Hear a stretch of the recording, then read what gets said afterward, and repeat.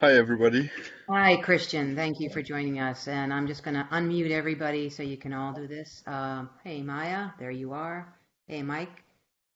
And we'll see Christian. Do we see Christian? And there's Neil. All right. So we'll just do Hollywood Squares here. And so today we have hopefully a short-ish meeting. I don't know. Maybe. Um, I'm going to share my screen and we'll hold on, start sharing my screen. And so Vadim has said he's going to be a little bit late. And I will find my working group notes. This is right in the way. So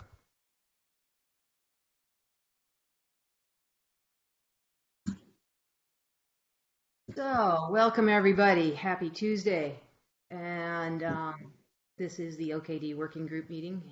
If you're in the wrong place, stay anyways, because we like the company. Um, Today, what we have a proposed agenda. I put the link to the attendee meeting notes thing. If you could add your names into that, that would be helpful. I also, Maya is here, who is the person who I mentioned last week, had the IoT ARM64 questions use case. So I was going to use this time to also ask her to explain a little bit about what she's looking to do and what she needs. But first, you want to walk us through an update on OKD4, Christian, and where we're at, and then the road to the release. I apologize in Yes. advance for saying July 9th to you and making you panic the other day. I've been watching, but No, not no worries. paying close enough attention. So cool. So take it away. So yeah, I think Vadim isn't here yet. But yeah, what Vadim has done is we've updated the nightly builds to be based off of 4.5. So new nightlies are actually built from the master code now, and that's on the way, ramping up to the actual 4.5 OCP release, which will be basing off, which will be using OKDGA to, yeah, as a base for. So everything all the platforms should work. I think we have an issue with GCP currently, but which will be resolved. It's an own issue, and that sort of got lost in the latest rebase. But what's new is the vSphere IPI install path. So I'd like to ask anybody who has access to a vSphere environment to use to test that out with the new nightly builds. I think the next beta, which would be beta 6, I think, is also on its way, which it's either already been released or is going to be released very shortly. Yeah, and we're still on our way to releasing OKDGA very soon. So we'll have to wait for OCP 4.5, the release, which is, I'm not sure if that's a publicly available date. I'll just say it. I think we're aiming for a release on July 13th, and OKDGA is expected to be released a few days after that. So yeah, not far from now. Okay. Yeah. And that is, I think, it for the update from my side. Okay. Does Wow, we anybody? have a real date. Well, that's real as it gets. Okay, so like we've been here before. So don't I have I have a lot of faith this time around because there's a lot of other people saying that same date, but we'll see. And I'm pretty sure it's It's not it's OKDGA is not going to happen on the 13th of July, I think.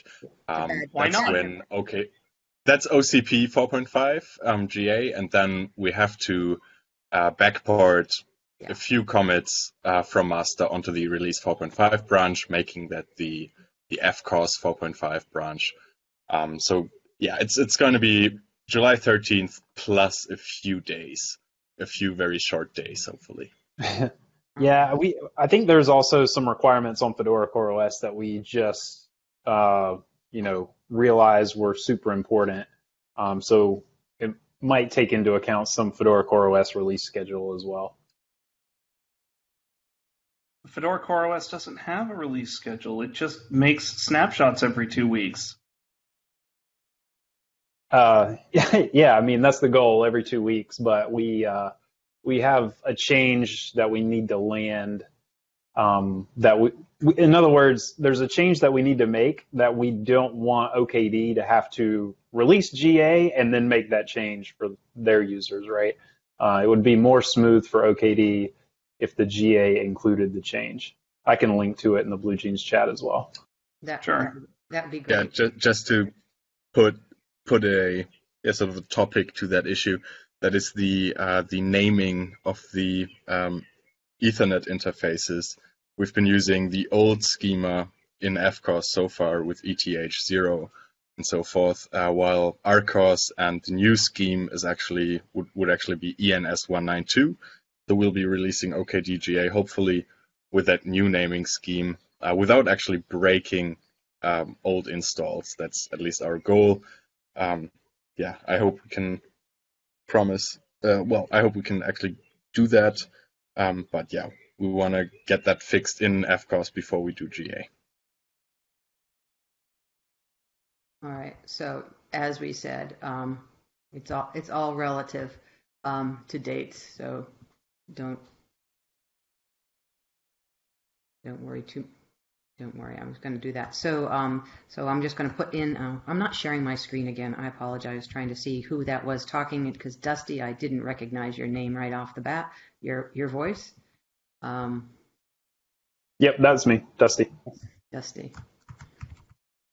I just wanted to highlight too. Bruce had a question in chat here about is there a pointer to the vSphere instructions, or are those just part of the installer instructions?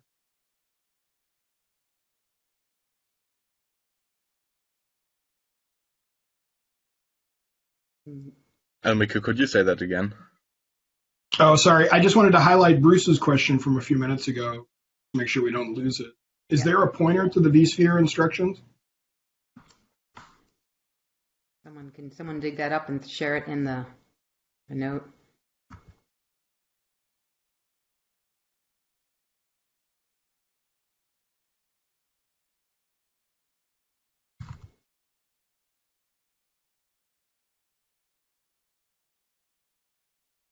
My connection seems to be a bit wonky. I didn't get the question again. One more time. I'll just yeah, please. It's that. Is there documentation on docs.okdio about doing IPI vSphere?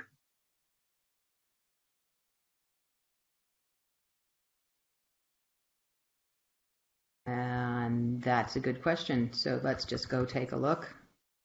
Doesn't look like it, actually. I looked on the. I don't see. That might be. Just go on to look.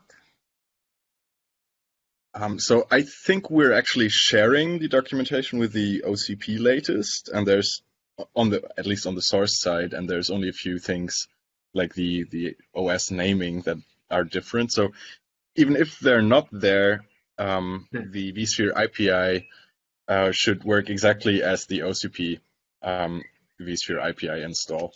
It's just that you'd have to reference or use the different installer binary or build it from the FCOS branch and put in, the actual image references in the JSON file in installer should already be updated. So Joseph, to answer your question on Azure, there hasn't been any progress that I'm aware of, and it's still sort of blocked on the Fedora side to get the images uploaded to Azure. And we won't be blocking the GA release on Azure availability. And Mike's question, yes, the goal is to get rid of the FCOS branches eventually. That will probably happen sometime after GA though. So in the 4.6 release, we hope we don't need FCOS branches anymore. For 4.5, we will have we'll have that on the FCOS branch. our releases, because we'll actually use release 4.5 branch, and then we still have to backport a few commits, which by then will be merged into master already. So at least on the MCO side, in 4.6 we won't be needing the branch anymore. In 4.5 we will still need it. The installer is still a little bit more on the unclear about when we can get rid of the branch, but that's we're not blocking GA on that, and it should also happen quite soon. I expect in the 4.6 timeframe, some time, or 4.7 at the latest. But that's not really, it's not a blocker.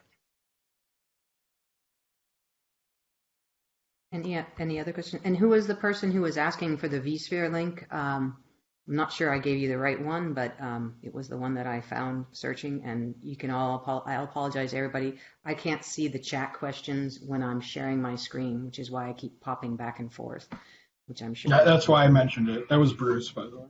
Yeah, I was asking just because I do have a vSphere, and I'm working with the IT services people to go through the native installation parts. I installed using bare metal, having created the virtual machine, so I know that works. Okay, cool. All right, well, hopefully we can get some vSphere stuff going. So I don't see Vadim. Is Vadim on here yet? I think he's still locked up into planning meetings for the day, so I'm going to say he's a no-show for today.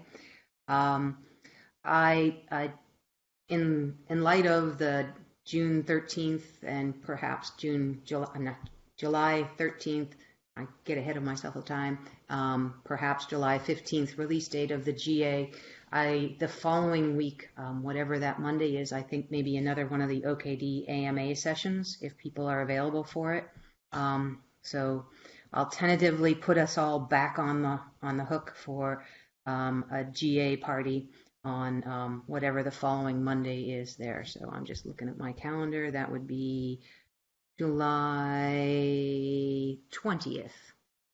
I don't think I've booked anybody there. On the 13th, we were supposed to this week have an FCOS one, but we had a snafu in the matrix on Monday with live streaming. So for the AMAs, I like to make sure everything's live streamed. So we're going to reschedule the FCOS one. I have them booked for July 13th. So we may be able to go ta-da or something on the 13th, but I'm not counting on that. But so you all should have invites in, or the primaries on that all should have invites in your inbox for the 13th, including Christian and Vadim, who I want on the call if you can, so we can say how wonderful FCOS is and how dependent we are on them. Then Dusty too, who's on the call today. Yeah, Dusty's on the FCOS one. Ben Beard and Colin Walters have all been invited too. So we'll see if they all make it. And that's a pretty loose format. Dusty's just going to give an overview on what FCOS is and why, and maybe a little bit about the release cycle. I'll see if I can get Ben and Colin to do a little song and dance as well, and then we'll just open up for Q&A. And that's the format for whatever we do on the 20th, besides throwing up some balloons and, announcing, using Joseph's reworked logo for us, and figuring out some stickers or something. So that's the great news, and a blog post, of course. So there's all that. So today I did manage to get one person who had the use case to join us that I talked about last time, the ARM64 use case. So Maya, if we're okay with that, Christian, I'd love to have Maya explain the use case and what she's looking for her IoT project. If Maya, if you're game, take it away. Yep. Yeah. No worries. A little background. I've been working with a company that does retail analytics for 2 years. So who's in the stores? What are they paying attention to? How do we grab their attention? controlling content on digital signage. So you get 18 to 24-year-olds walk up, you show them content relevant to them, and so on and so forth. We've seen increases in sales and so on. The main problem is that it's running in Android, which is absolutely awful for doing anything. And I've finally gotten my client off of Android and into the idea of Linux, and taking the monolithic Android app, which was a pain to maintain, and creating all the little bits and pieces. So we have a camera input, and then we have an age detection, gender detection, attention span, and so on and so forth. So we have a whole bunch of inputs being processed by a bunch of outputs, talking to the CMS. And it just seems like it's, oh, right, this is a microservices containerized sort of architecture thing. And it's a bit more powerful than your typical IoT thing. This is the device that we run on that I've spent 2 years designing. It's got a 6-core ARM64 on it with 4 gigabytes of RAM.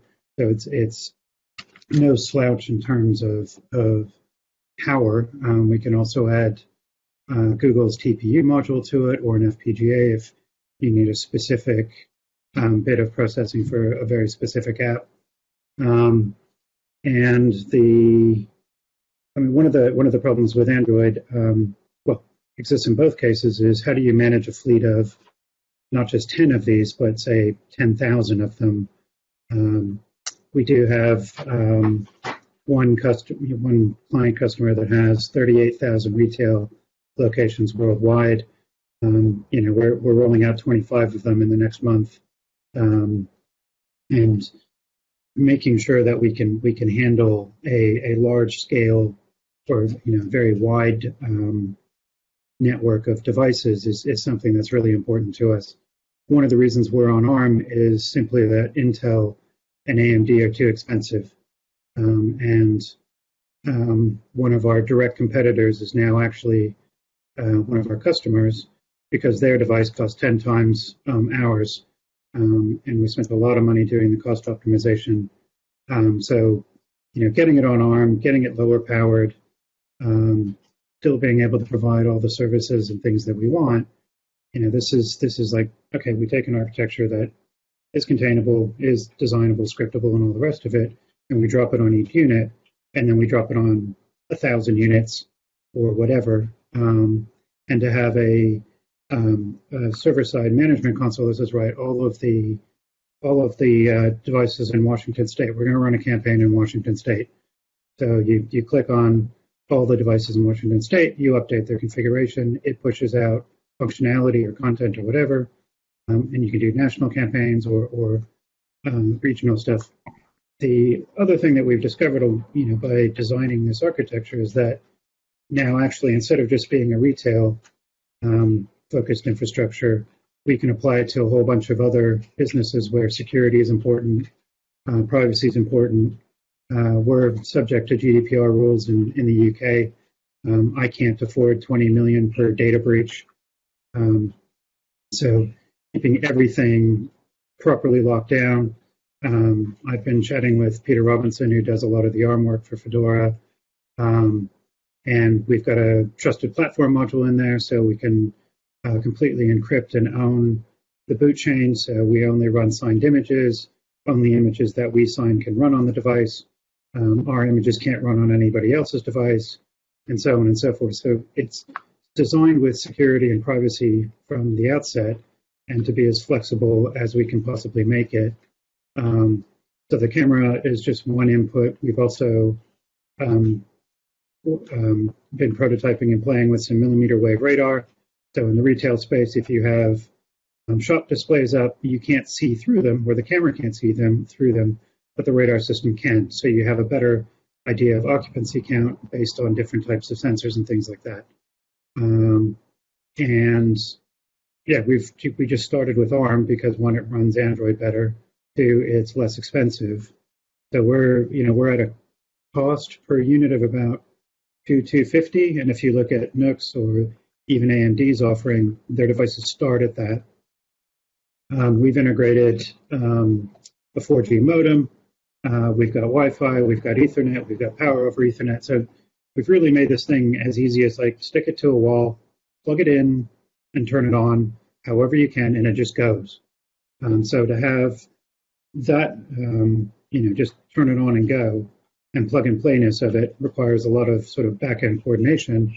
But having the device register itself on the network the first time, do all of its bootstrapping, load its default configuration, all of that fun stuff is stuff that I never want to do manually ever again. So that's basically where we're at. Looking at the suite of tools and following OKD, OpenShift, all the operator frameworks, all the sort of let's ditch Docker in favor of something more secure. These are all the things that have been drawing me to OpenShift and OKD, and Diane and I have been loosely talking about this for a couple of years. Now we're finally at a point where it's like, right, I need some infrastructure set up. I need some people who can set up the cloud side of it that will set up and execute and deploy hundreds or thousands of units at once. Some added bonus problems: VPNs for 10,000 remote systems doesn't work very well. So like communications and things like that. So there's a few challenges left to be had, but it looks like from a starting point, OKD is the sort of collection of tools that should make it as easy as possible, apart from the fact that it mainly runs on x86 and not ARM64. The underlying OS, Container Linux, looks like the best thing, but the last time I saw anything ARM64 related dated back to 2015. So it's really getting an ARM64 build of it, and then we're ready to hoover it up and go. Also, in terms of the weight of it, we don't need the full K8's distribution and all the extra features. K3 looks far more attractive because it's just what we need to run, and because we are building walled silos and walled gardens, we can control what does and doesn't need to be supported in that. So the OKD for IoT, which is sort of a dangerous name. I think OKD Lite is probably safer. I love OKD idiots. Okay, I mean I want the T-shirt, so I'm just saying. Okay. I'm happy to wear the T-shirt too, but some people may not get it. So just having a lighter weight version of all the stuff that runs, in big heavyweight data center instances to be able to run on, ARM64 devices with a couple of gigabytes of RAM, 16 gigabytes of storage, and still manage to do everything that we want to do. So that's it in a large nutshell. Any questions or? So there's lots of questions, I think, from my perspective. One, getting a compiled OKD that runs on ARM64 architecture is a blocker, and it does sound like fun. But and as well as really understanding better what it is about like K3, what we would have to slice off of OKD to make a K3 thing. So I'm going to unmute because I can see Vadim has joined us. So if people have opinions, I have opinions. I'm tired of mine.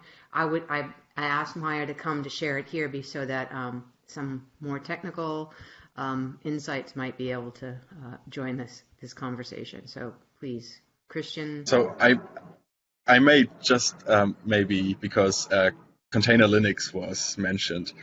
So the successor to Container Linux is Fedora CoreOS, which we are basing OKD on. So that's great. And then there's also so for the use case, I'm not sure whether it does sound to me that maybe Kubernetes isn't really needed in that, if it's like sensors and stuff for that run on all the machines anyway. It's maybe more of a provisioning thing. You don't, and for me, Kubernetes is needed when you need this scheduling of workloads across many machines. If all the machines run the same workload anyways, you don't really need it, maybe. And then Fedora IoT, which Peter Robinson does, may be a great alternative there, because they also have a provisioning system in place with the ignition configuration, which we also use for OKD and OCP. And they have a service called Zezere to do that, to sort of have one server that can provision machines with a given config. Because, well, yeah, I think I think we're a bit further off of a real OpenShift on ARM right now, just because of the resource constraints we have. Most ARM devices won't support it, and we can't just make OpenShift a new K3s by ripping out pieces. At least not that easily. Not that it's never going to happen, but that's not a thing we can achieve in the short term, I think. But yeah, it does sound like a very interesting project, and I'm definitely willing to help with anything there. And I think the first step we can actually do is get all the parts built on the ARM architecture, and then even if there's no machines that really can run them, you could at least try to run them, or virtualize that, or stuff like that. And Vadim may know more here as well. Vadim, I think I have you unmuted, so if you want to try speaking. Yeah, that sounds like an incredibly interesting project. If I understood correctly, Fedora IoT works on that device, so we could use it instead of Fedora CoreOS. Later on, it would be just a matter of building a payload, and we can reuse OCP binaries, but majority of them, because due to license constraints, some packages still have to be rebuilt. But given a large build farm, that can be done. And once we got there, a mass installation would be the tricky part. If the devices have IPMI or any kind of a remote control interface supported by Ironic, we could use bare metal IPI schema to massively provision a lot of instances and make them join the cluster, like we do with the standard machines. That would be very impressive. And eventually, all of the clusters we create, we could use Open Cluster Management, or whatever the thing is now called, from IBM, to control various clusters, and use Kube Federation to move workloads between them and tweak them. So that pretty much solves all the issues, except it needs to be done. The tricky part would be getting Fedora IoT on that devices. So if that works, that would be a very huge boost.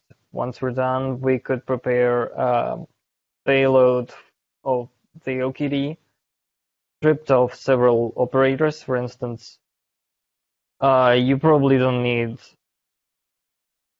telemetry. You probably don't need operator hub. You can get away with a single Prometheus per cluster, and so on and so forth. We have a set of instructions how to do that, but I don't think it's actually being tried right now. Yeah, so I mean, I think there's a few things that we could do. Probably the first is we actually publish some sort of lightweight guide to, like, hey, if you happen to have a resource constrained, hardware setup, what are the things that are optional, right? I think that's valuable for anybody who's not even trying to do this, in Maya's case, on ARM boards with 4 gigabytes of memory. So I think that'd be valuable. Regarding Fedora CoreOS, we do have a plan to actually support AR64 hardware. We don't have a plan to support 32-bit ARM, but it sounds like you're already on AR64, so you're good there, right? Yeah, and we have unofficial builds right now, but we obviously want to bring the other architectures under the official build pipeline and produce those at the same cadence that we do the others. So we have a plan to get there. I'm just not sure what your time horizon is on it. Well, I'm a customer. I want it yesterday. Of course. I have a question for Maya, and I think this kind of I think we shouldn't overlook what Christian said about, is Kubernetes the right tool for the right job here? But do you predict like needing the features that Kubernetes is adding? Because like I'm struggling to think, like I wouldn't think you'd want to put all these devices into a single cluster, which means would they be single node clusters? And then the question is, well, what are you really getting out of that? Like could you just use a container runtime and a nice secure operating system to achieve the same thing basically? I think one of the core problems here is that without OpenShift today, we don't actually have a story for provisioning any of these systems at scale, like at all, period. The only tool we kind of had for this is being EOL'd right now, because so once Pulp 2 is EOL'd, we actually have no way of mirroring RPM OS tree or OS trees at all. We have no way of pushing them out at scale. We have no way of replicating them. We have no way of easily provisioning them. And we have no way of tracking those provisioning. Right now, all of that is built into the MCO, which essentially traps you into using OpenShift to do this, even though it's the wrong tool for this whole workload case. So Neil, just maybe to just stop for a second. I think Christian already mentioned I'm going to say it wrong. The Fedora IoT's Caesar. Oh, that does some the weird name that I can't say. That thing does limited provisioning for it. It's not quite to, I think, the extent that Maya's asking for, but it could be evolved to do so. We still don't have the replication or the locality things that are required to make that actually efficient. Right now, this actually automatically happens when you have OpenShift clusters and you're deploying them, because it will replicate the OS tree payloads within the infra nodes and then deploy them to all of the worker nodes, and then reschedule them and bring them up and stuff like that. There is no equivalent to this for the non-OpenShift case right now, because the only tool that did this is now EOL. Which you're referring to is Pulp? Pulp 2. Pulp 2 was the only implementation of a mirroring replicator mass whatever for OS trees. Nobody wrote anything else, and Pulp 3 doesn't have support for OS trees, so we got nothing. Okay, so that's all good points, and but I'd like to go back to Dusty's suggestion that we do some documentation about what you can strip out for resource-constrained deployments of OKD. I think that might be a nice, good first step. Not that I'm volunteering to write that, but as we get to GA, I'm just looking for new things to do. And I'm also looking for something that can be leveraged to compete against the Rancher K3 project as well, that is not tied to Docker and some other things along that line. So I'm also trying to think about what we do next as a working group, and what the use cases are, which is, Maya, you're a guinea pig, face it, for this topic. That's okay. Maya, you've heard all this. Tell us what you're thinking now that you've gotten the brain dump or a dump. So I have been playing a little bit with Fedora IoT and played with the unpronounceable provisioning tool.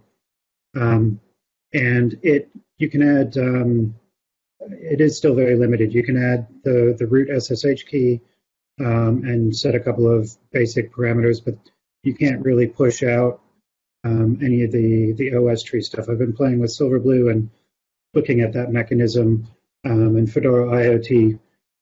With respect to Fedora IoT on ARM, I've got a developer who's working right now on the U-boot, and the primary bootloader, or the first bootloader that we can configure from the processor. So it actually lives external to main storage, and we're adding functionality to it to be able to scan the system image and confirm that it's a proper signed image, and if it isn't, has the ability to call home over the modem over Ethernet to download an image, which would really help for the first provisioning and bootstrapping process. If all of the baseboards can say, oh right, I don't have an OS, I'll go get one. So we're looking at that as the provisioning and the management is really the biggest problem. So whether or not we need a full feature K3 or K8 is probably heavily debatable. But we do want to be able to change, add things to the single node cluster or the single device, add services, delete services, and the management or the monitoring of those services is also important because that determines billing. If you're doing loads of age detection stuff because that's important to you, we're going to charge you for that, and we're not going to charge you if you don't care about gender detection. So whatever the business cases are for the particular modules that we're running. So knowing how much compute that takes, if it's using the TPU or not, if you're using an accelerator version, the configurations won't change dramatically. They'll change maybe once a week or a couple of times a month. And there's no, it's not like a giant, web app. There's no need for horizontal scaling or vertical scaling. It does what it does. So the IoT and the OS tree model may be perfectly sufficient, so long as we can add, containerized devices where we don't have to worry about dependency clashes. I hate PHP for all the different versions that have ever come out. Python I'm not really enjoying much more. So, and things like that, and wherever little bits of obscure source disappear and come from, I want those in a container. I don't ever have to worry about rebuilding them. So, I see some heads nodding, and it's a familiar story that I've heard at every TechConf about, apps and their evolution and or devolution and self-destruction. So, the provisioning, the scaling, the resource monitoring, and the management across a fleet. It's what Neil was describing about the replication and the getting the base level OS done, installed across everything. If that tool is now disappearing, then that's slightly worrying.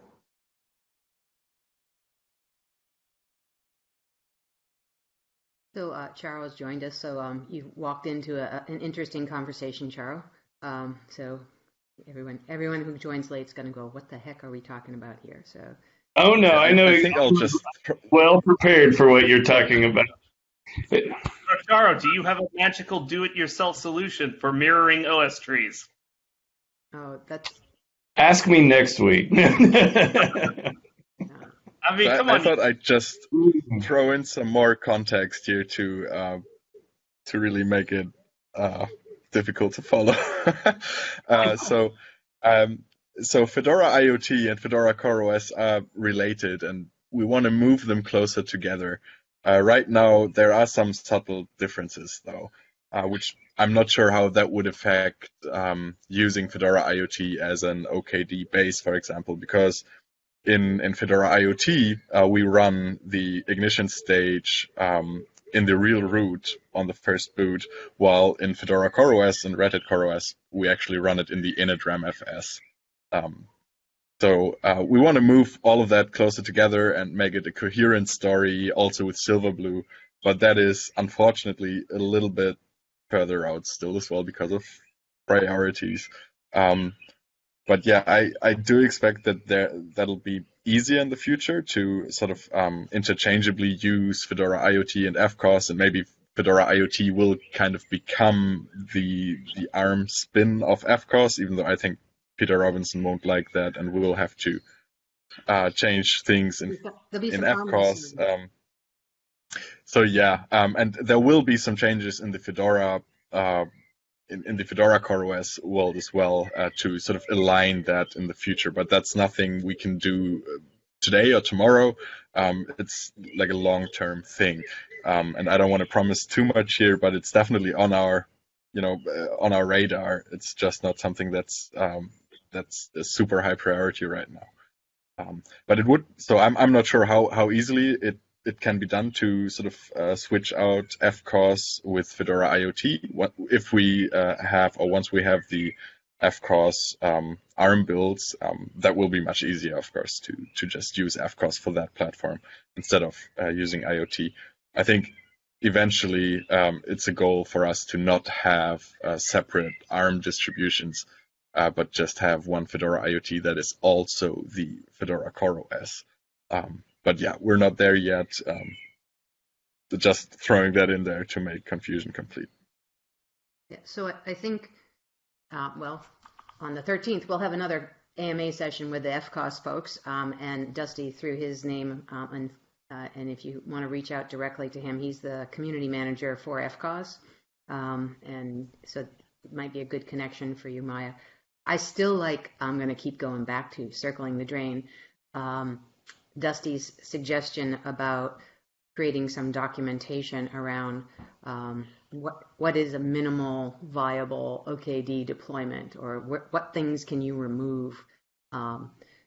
One, because I'm always going to put my cards. It gets me closer to a K3 S, or is it K3S, K38, or whatever, K3S. K3S. K3S. Competing thing, maybe.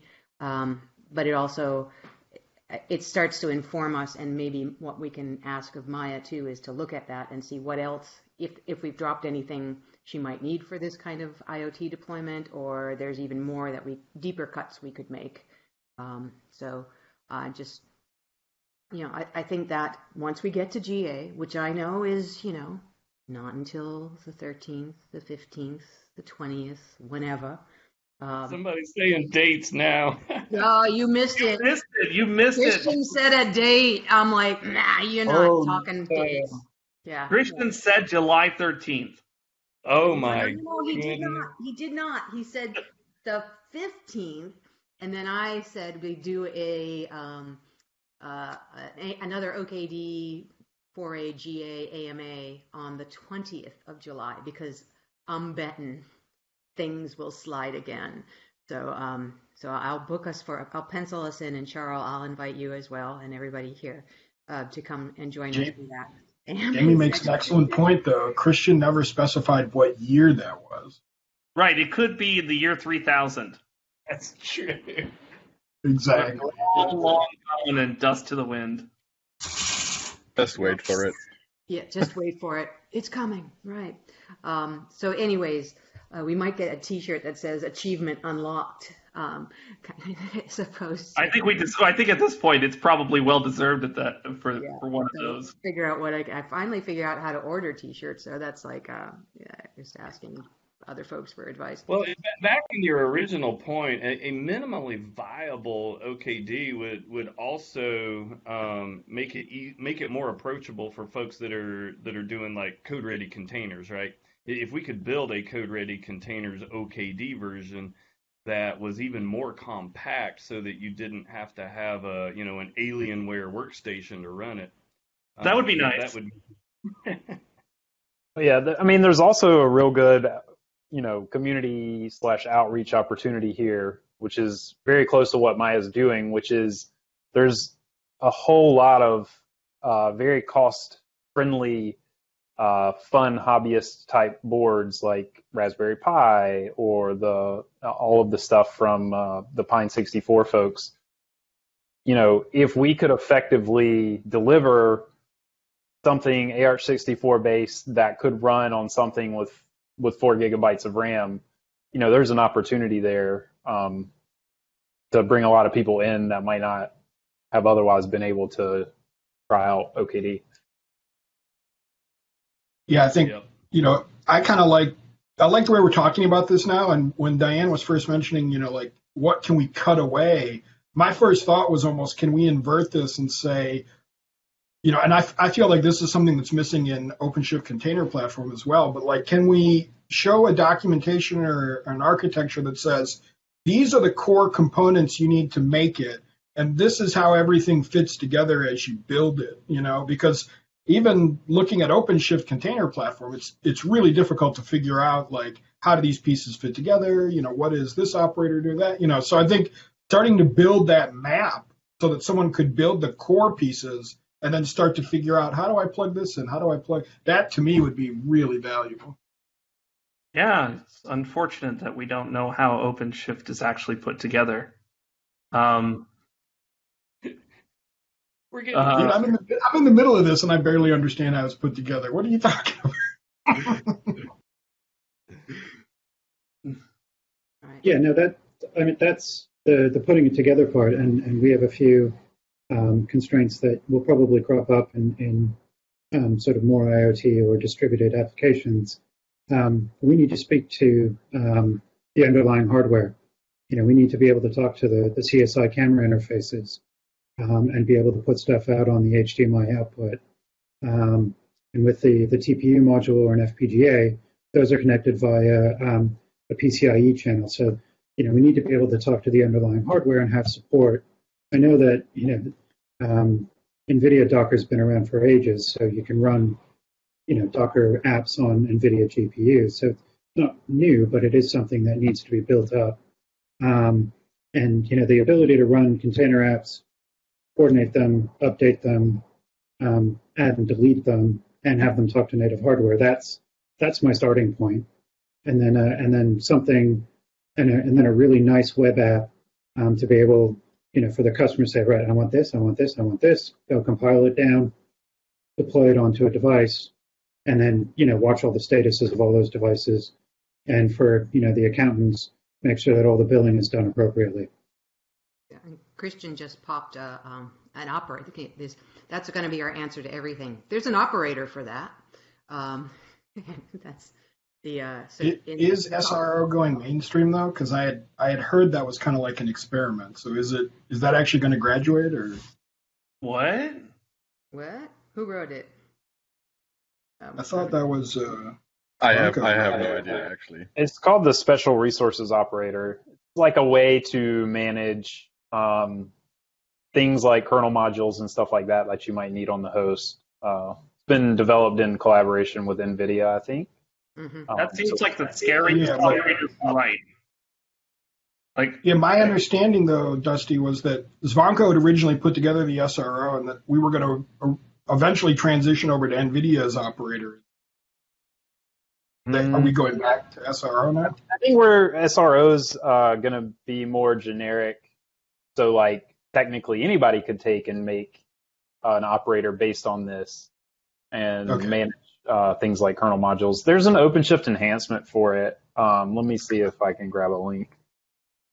My cache is probably just stale at this point as well. And there was a time when that SRO was just looking at NVIDIA stuff.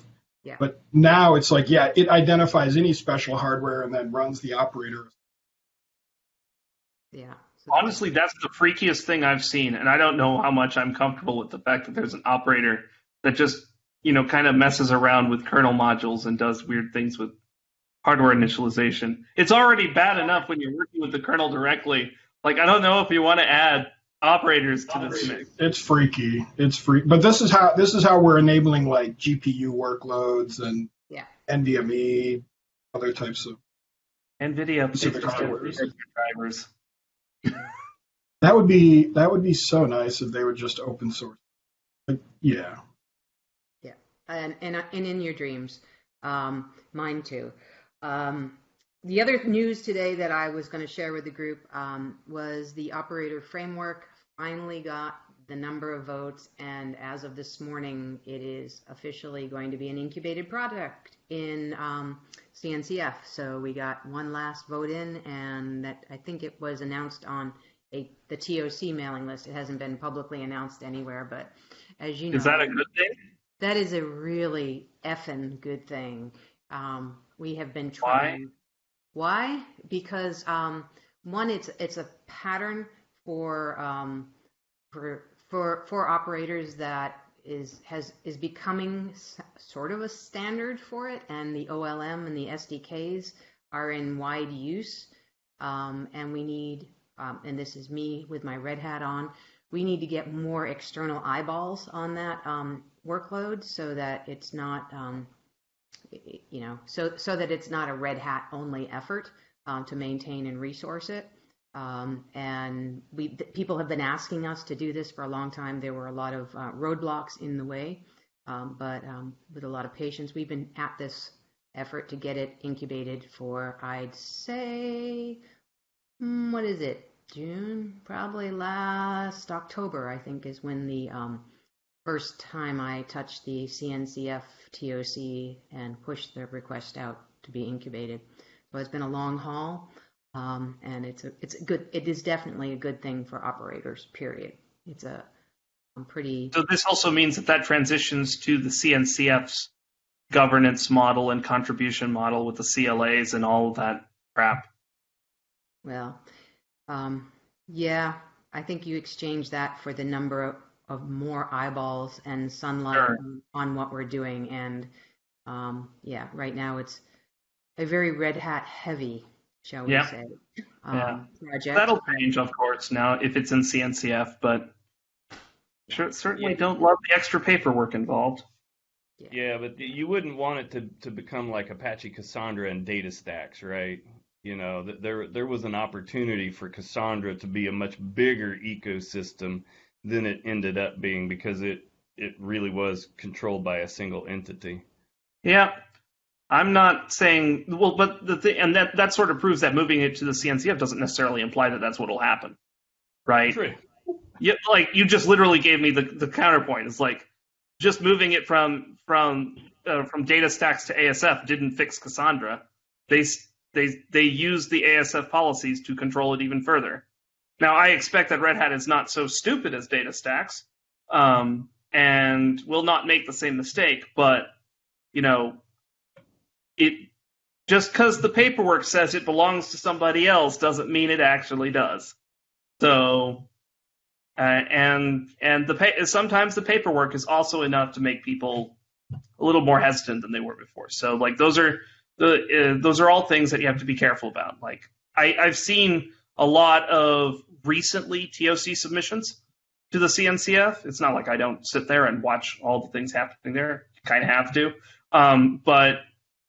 Like, one of the bigger problems is that if a project transitions to CNCF, things have to be reverse validated for all the contributions. And that makes things very complicated for projects where people don't want to sign legal agreements or can't. Yeah. And so that's ugly. Yeah, I totally understand that. Yeah. It's good. It's a good thing in general for the ecosystem, but like, yeah, paperwork sucks, and adding more of it does not necessarily make it better. Yeah.